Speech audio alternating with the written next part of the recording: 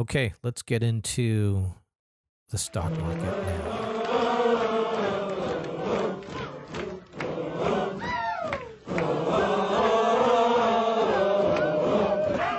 Okay, for this week in the market recap, I'm going to do something a little bit different because of the nature of some of the stocks that I'm going to be talking about, and they're not even specifically stocks. So there's a spoiler alert for you.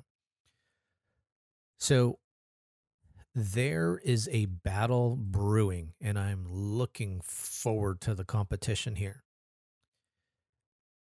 I found this week a handful of ETFs that are all vying in the autonomous connected electric vehicle space. And I want to highlight the 5 that I've come across so far.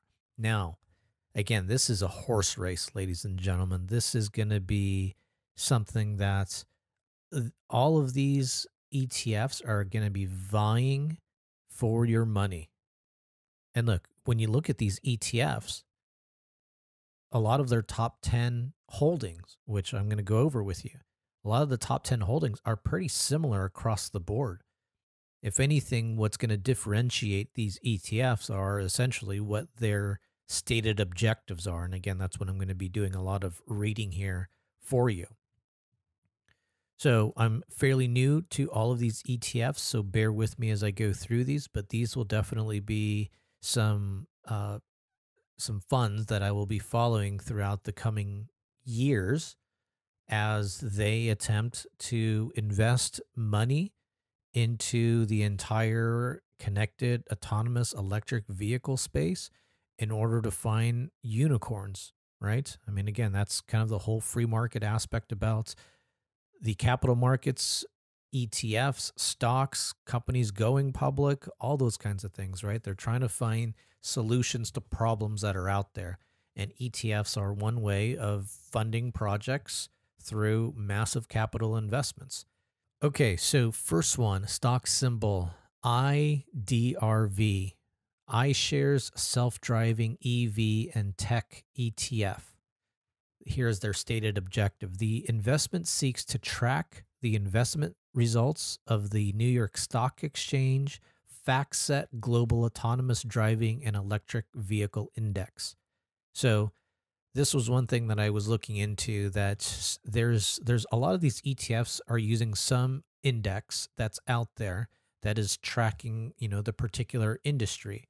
In this case, the ETF of iDrive is following the New York Stock Exchange FactSet Global Robotics and Artificial Intelligence Index. Now, the one thing I think that is very unique about this particular index is that it seems to be more on where are the locations of the companies and the technology, where are they? And based on where they are, this ETF will then look to make those investments based on their geographic location. So that was actually kind of interesting about this particular ETF. Another ETF, Smart ETFs, Smart Transportation and Technology ETF, symbol MOTO. These names are freaking horrible. So MOTO's stated objective, prospectus stated objectives. The investment seeks long-term capital appreciation. The fund will invest in publicly traded equity securities of domestic or foreign companies that are involved in the development and production of products or services for smart transportation, including safer, cleaner, or connected vehicles. So this is an interesting one here too, MOTO. And just as a teaser, I did reach out to MOTO, and they may be potentially on the show. So that's going to be great to hear about their investment strategy. But nonetheless, this is an interesting one because they are investing in the companies that are going to be involved in public transit, public transportation, mobility projects. Okay, when I look at this ETF, I think about companies like Via.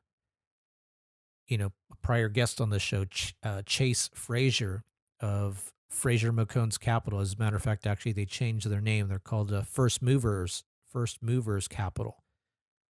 I had him on the show a while ago, and he was one of the VCs that's been part of VIA for some time. And so VIA is making some very big headways within a lot of municipalities and deploying their transportation as a service.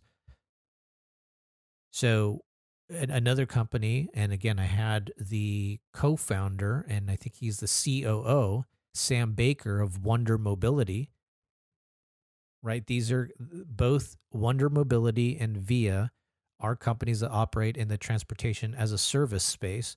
And so this particular ETF is going to be looking at those. Now, those two companies, unfortunately, are not on the public markets. They're not available to trade. Although I'll give you a spoiler alert, or I'll give you my forecast here.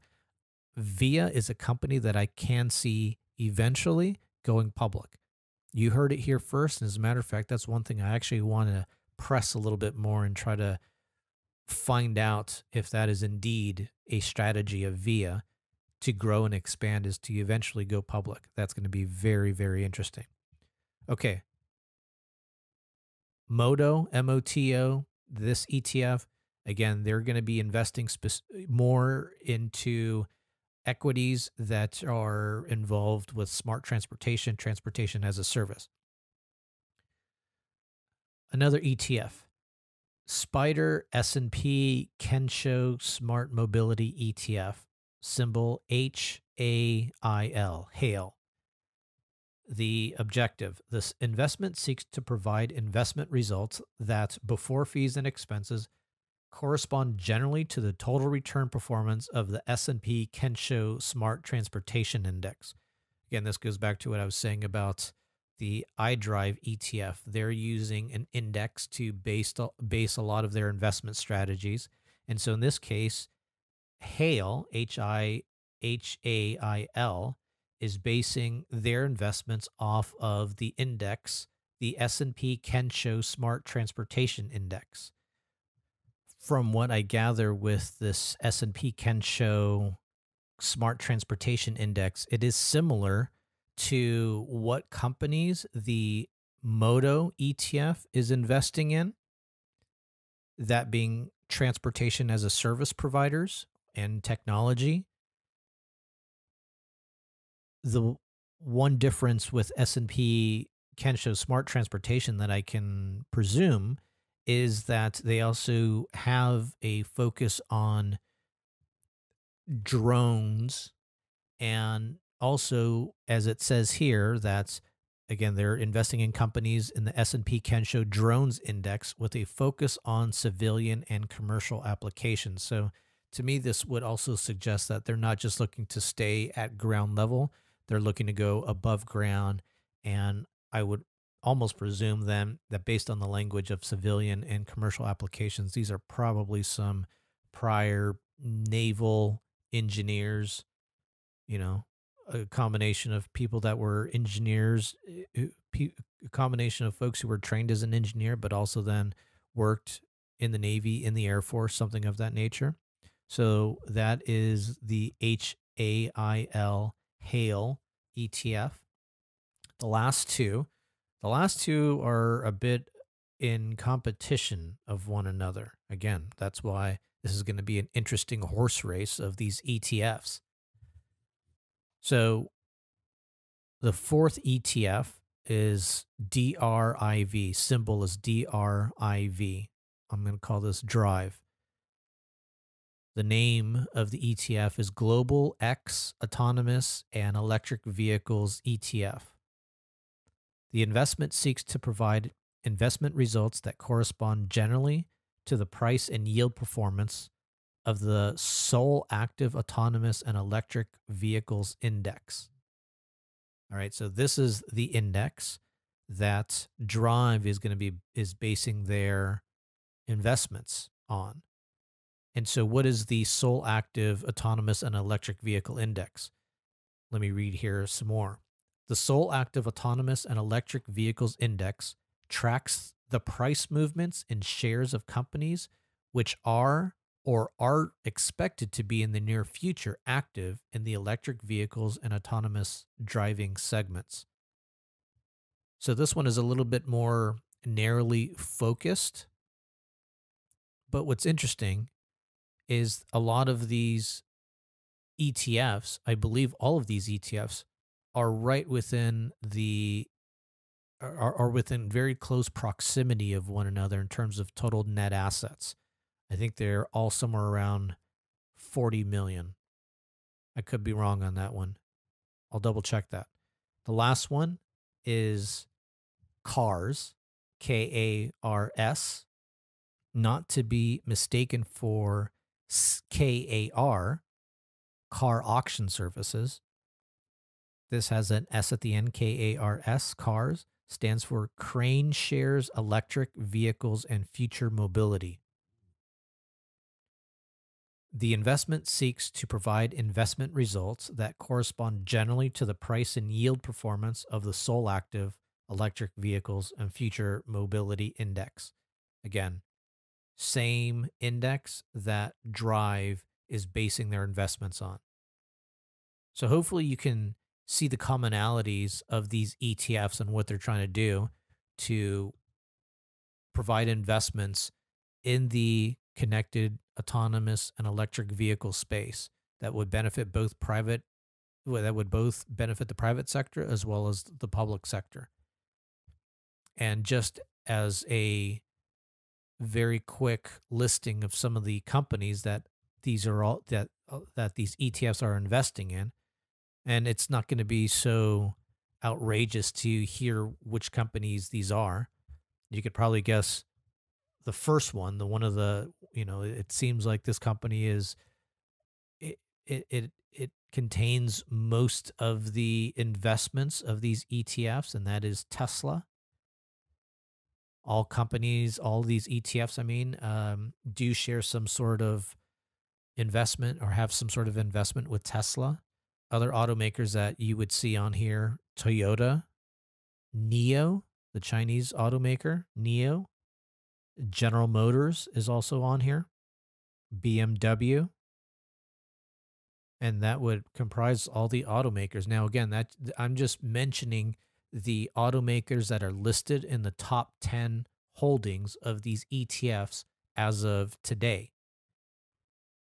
So that could change later on. Other types of companies that these ETFs are invested in: NVIDIA, Qualcomm, a lot of the semiconductor.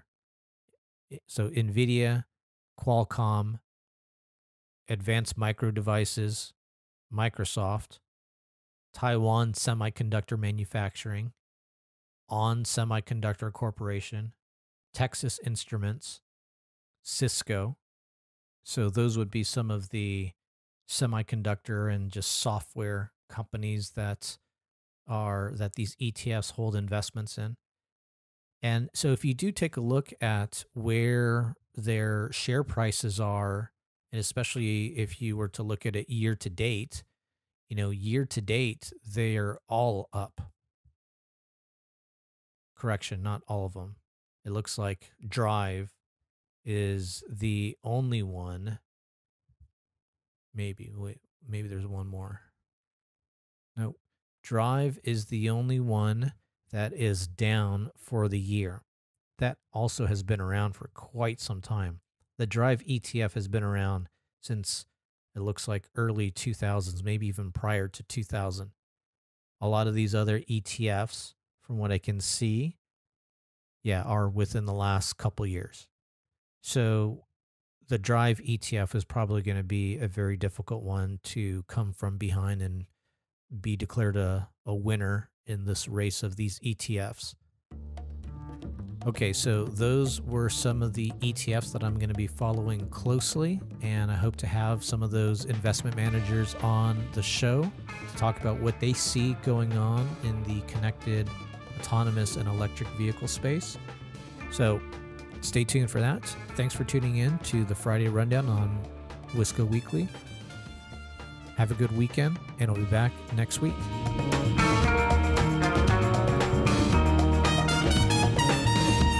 Hey listeners, thanks for tuning into this episode of the Friday Rundown on Wisco Weekly. If you're enjoying the show, please do rate and review on Apple Podcasts. And also, please stick around and listen to my fembot, Fiona.